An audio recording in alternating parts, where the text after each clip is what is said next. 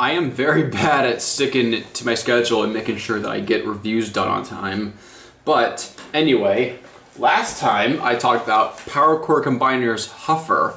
Today we're going over Crankcase. Now the last Power Core Combiner set I reviewed was an example of what 2-packs were like. Let me adjust the camera here. And so today we're looking at a 5-pack. Now the 2-packs came with one main robot and a Minicon. The 5-packs came with one main robot and 5 drones. So let's take a look at the main robot, Crankcase. He is a repaint of Huffer and a really nice one. Honestly, I mean, the original vehicle build on Huffer was pretty good, but I mean, I feel like this paint job suits it better. It kind of is like, it's clear they're going for almost like a Nemesis Prime or more like a Scourge type with this. And I think the truck, this is really like a really good homage to RID Scourge, honestly, because the truck is the same, looks like the same model, the same colors. Got them teal windows, and they're, I think, even though they're more like turquoise, or I guess that would be like a, I don't know, matrix green if you want to call it. I love the line detailing on the hood. It continues back with the faction logo. This is not a bad vehicle at all. Silver grille, shiny blue headlights.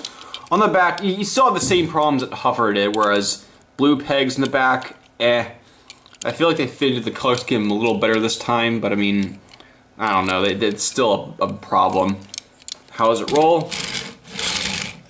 Rolls nicely, even though it's trying to get some of the stuff crammed together is hard, but I mean, yeah, rolls pretty, It rolls okay, it's tolerable at best. Silver smoke stacks. Not much wrong with it. I like the color scheme. This is a nice little truck to have on display. Now let's go over the drones, Sally. Now, in Power Core Combiners, the drones were vehicles only that transformed into limbs for a giant robot, and yeah, we'll go over that in a minute, but yeah, this little mini cab, it's like ATV vehicle, got a nice little red hood, not much on it, it's, you know, some line detail on the side. You got articulate missiles that can rotate. No, that's nice. And also, there's a Minicon port on the drones. That is weird, but I mean, I guess it's cool they did it. Nothing on the back. It rolls fine. Next up, got a helicopter. Nice paint job, nice silver on the front, nice faction logo on the side, on the top. Got some cool little guns. Not quite sure what the color scheme is, but you know, it is what it is. Rotates. So yeah, the drones are pretty okay. Got mini little thing here. That's pretty cool. Next up, you got this weird kind of spy plane. Very armed too, like 4 guns in the front to fire at something. Nice, that weird kind of like digital line texture that we see on Crankcase continues on the drones. Like we see it here too. I don't think this guy has it. Oh wait, no, yeah, the helicopter does as well. Yeah, they all have it, including this missile tank here, which looks like a really cool looking vehicle. Got that same line detailing, this time in green, which is purple. Nice little front hood, very evil looking. See, the drones themselves are nice little vehicles. And by the way, the drones in this set are called Destrons. See, each Power Core Combiner set was called blank with blank. So the 5-packs, there was like blank with Combaticons or something. This set is called Crankcase with Destrons. So, yeah, they actually named the set Destrons. That's pretty cool. I'm gonna sip my water, then we will turn into robot mode a bit. Alright, let's transform Crankcase into robot mode, because there's not much else I can say about Crankcase other than the paint job that I didn't already see on Huffer. So, again, like we mentioned before, Crankcase / Huffer himself is not that bad. Transformation is exactly the same. Yeah, it rotates up, even though, I'll go to it in a minute, you know. Split the legs. Fold down these really tight arms. Ah, there we go, jeez. Rotate the forearms. flip up the head, and I'll move the drones out of the way for now, because we will go back to them. Set up Crankcase. And here's Crankcase in row mode. Now, what I said earlier about this being an homage, or maybe not intentional, but I think looks like a pretty good homage to RID Scourge, is that, I mean, look at the robot mode. I'll zoom in on the head first, because we always do that first. I mean, got the red eyes for the visor, silver on the mouth, and also you got the color scheme. The transformation is very similar into the original. I mean, the way the arms fold out, the legs are in the back here, and it kind of goes upward like this. Like, this really does look like a Bayverse version of RID Scourge. I think I like it just for that alone, you know. The color scheme is mostly the same, except for there's a lot less teal vibrant. I mean, there's some on the back, but it's, when you look on the front, not a lot of that kind of greenish blue turquoise is gone. Instead, you got the red visor, got some of it down here. The details, molding details, are pretty much the same as they were on Huffer. Again, however, the arms aren't painted silver here, so they just kind of blend in, which, it's okay, I guess. Would have liked if they were painted silver, or at least gray. Same thing though, is a problem of mine is that these ball joints are really loose, so I mean, yeah, his forearms don't, like, they wiggle so much, they don't hold in the slightest. But these joints up here are too tight, because, like on Huffer, look at that, there's like no, look at there, there's like no room for movement. You gotta like squeeze it around, and it's like, it feels like it's gonna break half the time. I think it did snap, yeah, look at that. If we'll zoom in, there's a crack there, can you see it? If it'll focus, yeah, because there's literally no air to like just move it. I mean, this one's okay, but like this side, no, it's like so damn tight, because, well, I shouldn't say that word, but like, I mean, yeah, you get it, because like there's just no room to move it, you know? So you have one joint that's really tight, and then the forearms, which, I mean, yeah, they're too loose. But other than that, if you stand him up, he looks pretty cool. Articulation's the same, you know, head's on a ball joint.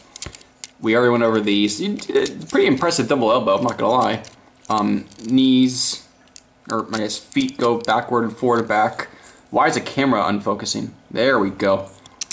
Legs go outward, the knees, good knee, no feet movement. So again, pretty much standard articulation for a 2010-2011 Scout class figure in the, I guess, Bayverse line. But that's not what you buy this figure for. Oh, no. You see, the Power Core Combiners 5-packs were combined into Super Robots. So we already went over the torso mode in the Huffer review, but I'll transform into torso mode because we're actually going to use it this time. Oh, and by the way, he still has a peg here. So another Minicon from another, I guess, Decepticon 2-pack can go on top of him. So that's pretty cool. They had the interchangeability, but it didn't always work. So you start by putting the head back. I think we went over this. And well, I guess we'll do the top first. So fold the arms up, and then they're supposed to peg in on the side here, but they're like to come undone a lot. Oh, I'm moving my camera around. Yeah, see, look, it's not, there's not really clearance, so it's gonna come unpegged. Again, fold the arm, fold the elbows all the way, and then they just kind of peg on there. It's not really good. A good strong connection. It kind of sucks, but I mean, it looks cool at least. Get the blue pegs out like that. Get the blue pegs out down here, and then fold, kind of rotate, not rotate, but unhook the legs and tab them into a new section right there. Right there. like that. There you go. And then reach in here, unhook this, pull out the head. And torso mode. I guess we'll zoom in on that. Wow. You know what? I don't feel like refilming this review all over again, so I'm actually just going to leave that in the footage. I do not care. I do not care. Gladly leave that in the footage. Anyway, here is the head. And I kind of dig it. You know, it's got green eyes. On Huffer, the horns were painted. Here they're not, but I don't mind, because black kind of suits the theme. Looks very evil, got some good light piping. You know, it's not a bad head. But now we get into what Powered Core Combiners is really about. Let's take these drones and plug them on. Now you're thinking, how do you transform the drones? Well, here's a neat part. You don't. You don't. The drones will transform themselves by plugging in. So take the car here, plugs in that blue peg, and you just kind of, there you go. It does it itself. You'll see that again. You push in on this, and all this just kind of on springs comes out. So you plug it in, and boom, that's a foot. The helicopter, okay, well I gotta move this down and kind of move this out of the way. But you plug it in, and come on. There you go. There's another foot. You can stand up crankcase here. Ugh, you can't even see him. Crap. Boom. He is pretty tall. You take in the plane, plug it in like that. Oh, and then see his arm came undone. And then you take the missile tank, plug it in right there. And then fold that out. And hopefully that's on camera. Stand him up, and there is Crankcase properly combined with his little drones, his Destron drones. Put them back. There you go. And it's a very ugly mess. I mean, just... Alright, let's go over why... See this? This is why Powered Core Combiners was a complete failure, because this was the final result when you combine them. It's like, okay, you got... One, the limbs... See, he's too big, won't even fit on camera. The limbs have practically no articulation, alright? You got heads on a ball, okay, but because of the way the arms accordion out, it's all one solid piece, which means there's no elbow, so forward and back movement, that is all you get. That is the only thing. He can kind of move upward, but not that. He can only ever move forward and back, and this is coming undone too. See, I hate this. Move the arms out of the way, move them upward.